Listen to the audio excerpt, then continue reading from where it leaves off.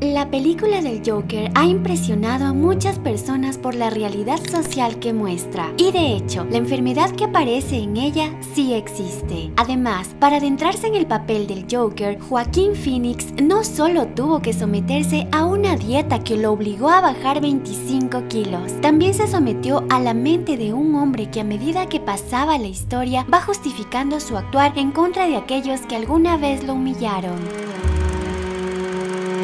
Problemas mentales, el rechazo de la sociedad y un futuro incierto marcan el nacimiento y el origen del Guasón según esta exitosa película protagonizada por Joaquín Phoenix, la cual indaga en lo más íntimo y profundo del famoso villano de DC, el por qué Arthur Fleck se convirtió en el Joker, el payaso del crimen más famoso de los cómics. Pero seguramente hay muchas cosas que no te diste cuenta o no viste en la película, como mensajes ocultos y curiosidades sin spoilers que te permitirán disfrutar aún más de esta cinta.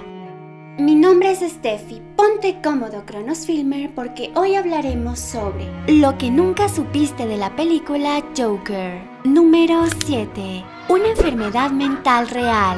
¿Sabías que la enfermedad que tiene el Joker sí existe en la vida real? Su nombre es la habilidad emocional y quienes la sufren pueden reír sin razón y de manera incontrolable en cualquier momento. Para muchos, el Joker es una película que retrata a la sociedad desde su peor cara. Y de hecho, también toca temas sensibles en forma de mensajes ocultos dentro de la película, como la falta de atención psiquiátrica y lo que esta puede provocar en una sociedad, donde el caos y la decadencia son la tentación del día a día. El rechazo de la sociedad por su baja autoestima y el síndrome de la risa patológica con el que vive y que le provoca carcajadas sin razón aparente convierten a Arthur Fleck, o mejor conocido como el Guasón, en un tipo violento que será el rostro enemigo más conocido de Ciudad Gótica. Pero desde una perspectiva positiva, al terminar de ver esta película no saldrás con ganas de hacer daño a nadie, sino de abrazar a quien tengas al lado, disfrutando cada momento. Nos ayuda a contrastar y recordar nuestro lado sensible y humano.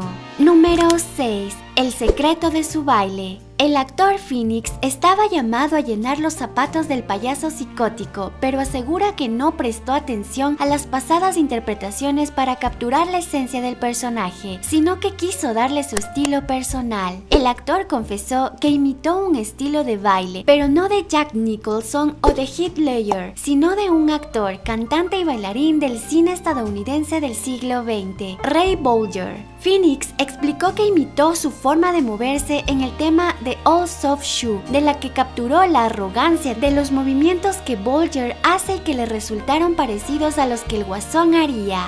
Número 5. La música como elemento central. La banda sonora es también una pieza clave en esta película. En una de las escenas, el director Todd Phillips hizo sonar la orquesta mientras rodaban y Joaquín Phoenix se dejó llevar por la música e improvisó. El resultado fue una de las mejores escenas de esta película. La danza viene cargada de un fuerte simbolismo, ya que indica el inicio de la transformación psicológica de Arthur Fleck en el Joker, después de conocer la sensación de arrebatar una vida por primera vez. Recuerda suscribirte también a mi canal personal, soy Steffi. Número 4. Una dieta de terror.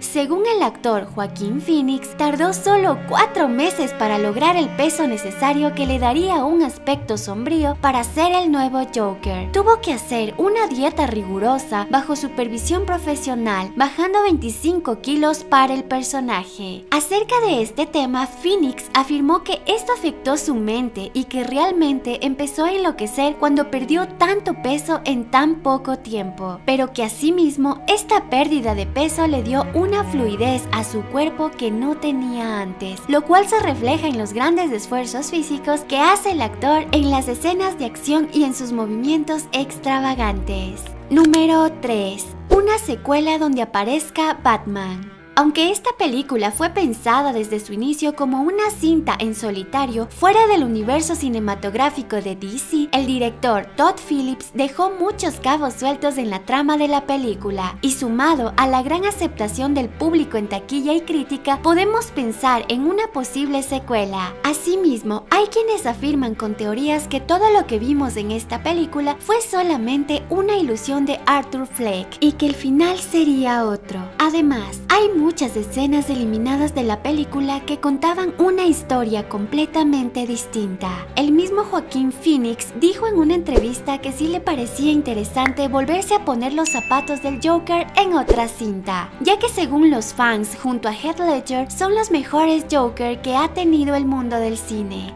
Número 2. El actor y el personaje son más parecidos de lo que crees.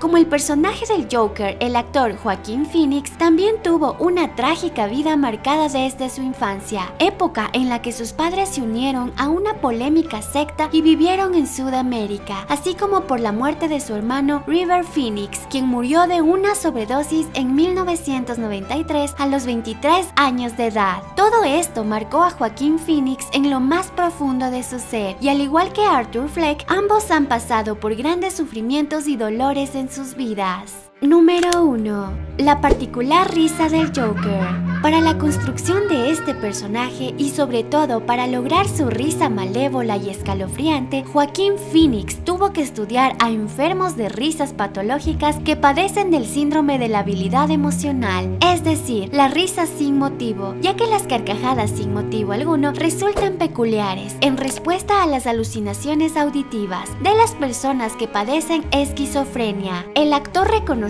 que fue un gran reto meterse en la mente de este personaje, lo cual no es nada fácil, y aunque fue duro, el resultado final es que lo logró a la perfección, ayudando a cerrar el arco narrativo de una película con un tono realista y cinematográfico que sobrepasa las expectativas del cine de superhéroes. ¿Y tú, qué opinas? ¿Crees que este es el mejor Joker de la historia del cine?